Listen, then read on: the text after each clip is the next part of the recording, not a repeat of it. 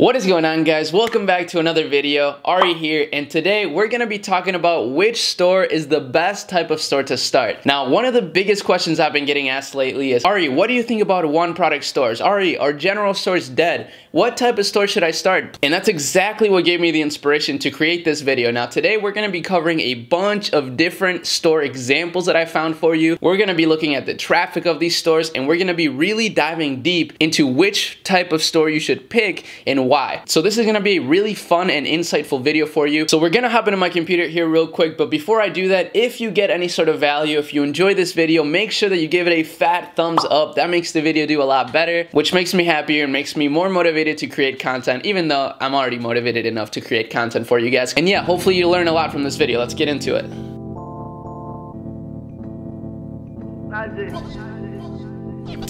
Alright guys, welcome to my computer. Now we're gonna hop right into it. I have a Google Doc document here ready for you, and I did blur out a little bit of it just so that, you know, we make this cohesive and so that you don't skip around, because it's really important for you to actually watch the whole video so you hear all the things that I have to say, because I have a lot to say, okay? But anyways guys, what is the best way to start a store? That's the question at hand right now.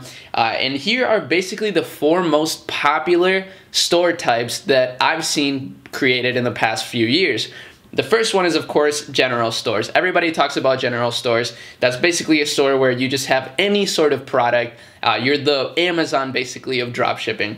Now, the next one is niche stores. Think of, you know, big brands or just specific stores that only cover one type of product, like, you know, Kylie Cosmetics, for example. They only do makeup-related stuff.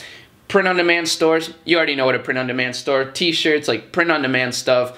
Really cool type of store. A little bit higher barrier to entry because you need really cool designs, but still really awesome. And then, of course, one product stores. One product stores are basically a store where it's all about one product. You know, you're gonna name your store basically according to that product as well, and you're just gonna go all in on this one product. Now, one product stores have been a lot more popular lately, and that's what people have been asking me the most, is what do I think about one product stores? But I still wanted to just talk about all of these type of stores and not just single out one product stores in particular. Now, before I show you all of these stores that I've found and all of these different things, I just really want to make a point that the harsh truth about all of these store methods is that there really is no best way. Now, I do have a personal opinion on how I like to start my stores and how I teach my students to start their stores, but that being said, all of these ways work. In fact, there's people making money in every single one of these store categories. So it's just really important for you to understand that, so that you stick to whatever it is that you're doing and not bouncing around from store type to store type. It's really important for you to really focus down, succeed at something, master it, and then start diving into other things and diversifying. So what I personally recommend, guys, as a niche store with an emphasis on one product at a time.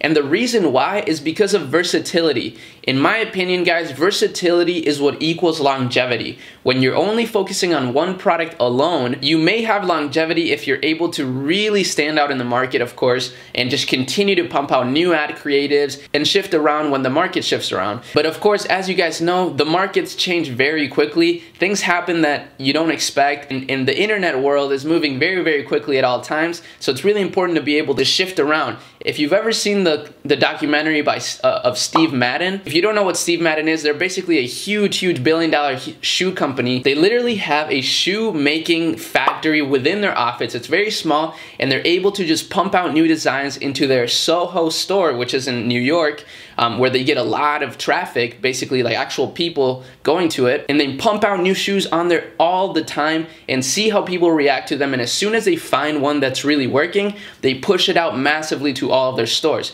And that's what I mean by versatility. You want to be able to really shift with the market, and that's how you're going to really last for years and years and years, because you can always keep things fresh. So let's just look at some store examples right now.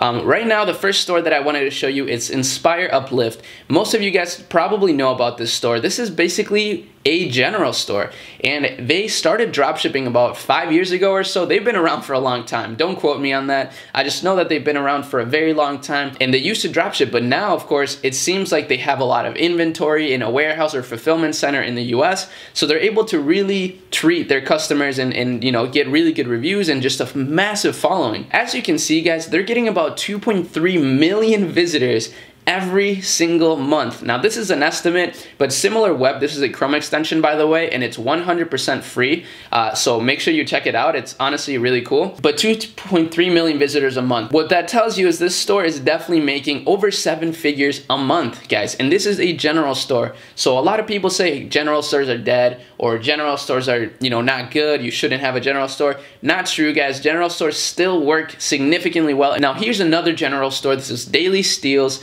and as you can see, they're also kind of branded their general store. They literally sell all types of products, but they're doing it very, very well. They're not dropshipping either. I'm sure all of these stores started by dropshipping, but they eventually merged into just, you know, US fulfillment so that they can really please their customers, and that's why they've been able to last. Look at how consistent this traffic is. They're getting almost 1 million visits a month, every single month, like clockwork. It's insane. And this is what I mean when I say longevity. I'm sure the store has been around for years, and that's personally where I see the one product store method being a little bit inconvenient. Let me show you something.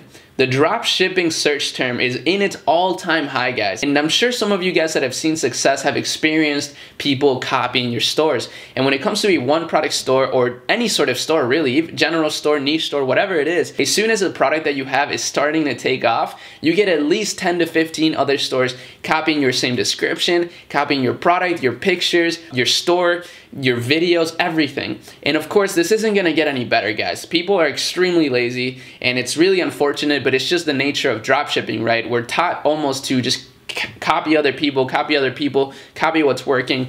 And I do think that modeling success is a good idea, but it is detrimental for certain types of stores, and that's where I see the one product store really lacking. Now, general stores are kind of the complete opposite end, right? I do think general stores are great and can be versatile. Like I said, you can have a general store for years on end, but the thing about general stores are that they are very hard to pull off to this extent, you know? You need to consistently be testing new products, and of course, if you are always dropshipping, you may get a lot of issues regarding, you know, customer feedback and stuff like that, which is growing in importance almost every single month, right? Facebook has rolled out updates, really focusing in on customer feedback ratings. So this is why you see the general stores that are succeeding are the ones that are actually treating their customers right, getting out fast shipping, and getting a good reputation. And that's where I do see a one product store being beneficial, because you can really just focus on that one product and get faster shipping and stuff like that, and really get a good customer feedback rating.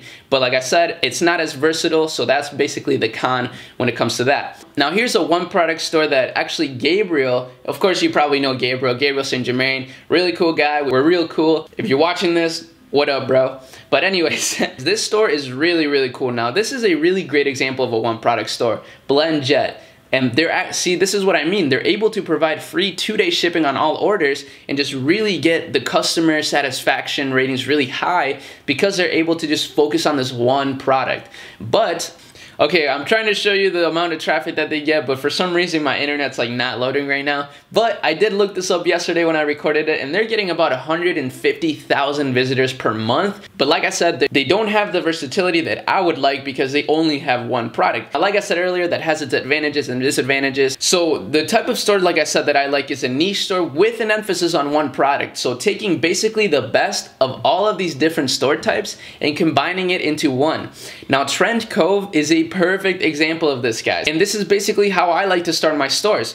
The name Trend Cove does not imply anything in particular, which makes it really versatile, right? I can make Trend Cove a whatever type of store if I wanted to, but what I did is I found a cool product, the pocket fishing rod, if you remember, and I decided to make the store an outdoor store. But I only focused on the fishing rod, and then added like 1 or 2 more products that were just accessories for the outdoors that just made sense, and it made the store a massive success. But then what happened was, of course, 2 months later, since I revealed the whole store, everybody was copying it, so the product started to die down a little bit. People were starting to copy absolutely everything about the store, and I decided it wasn't worth it to continue to run it. But I did test other products, and they did succeed within that store.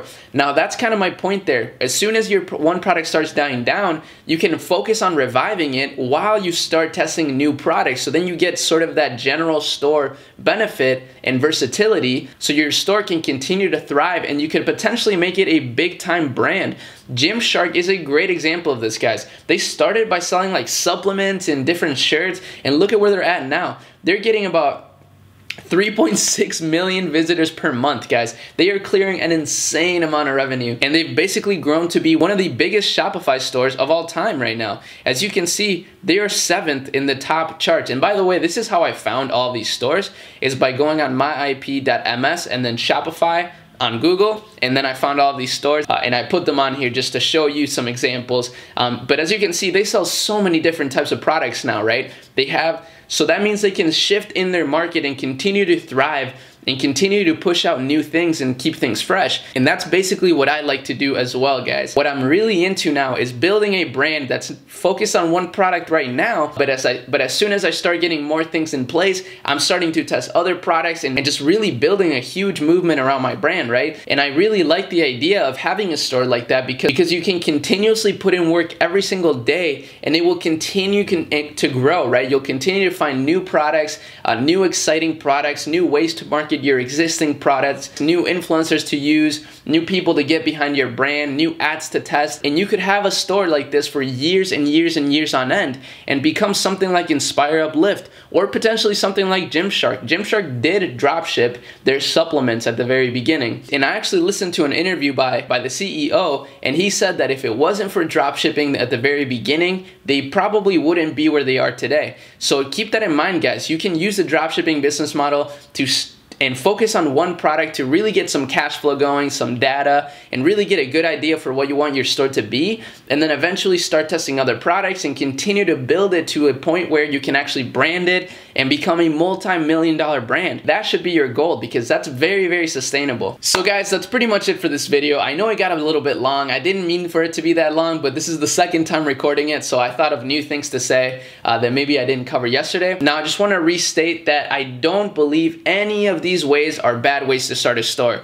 They all have their pros and cons, and at the end of the day, you should do whatever you feel is best for you. I like my method of doing things, but you may not like the way that I do things, so do whatever it is that you want to do. Just make sure that whatever it is you're doing, that you stick to it for at least a year, for a long period of time, so that you can actually master it and find success. You're not gonna find success if you don't stick to something for long enough. If you keep shifting from one store to the next, you're never gonna get any sort of massive breakthrough. You have to stick to something that you can continue to work on every single day and make small efforts every day that will over time compound tremendously. And that's exactly what I covered in my previous video, so make sure you go watch that if you haven't yet. But like I said, guys, that's it for this video. Make sure you give me a thumbs up and subscribe to the channel if you enjoyed this. And with that being said, I'll see you in the next one. Peace out.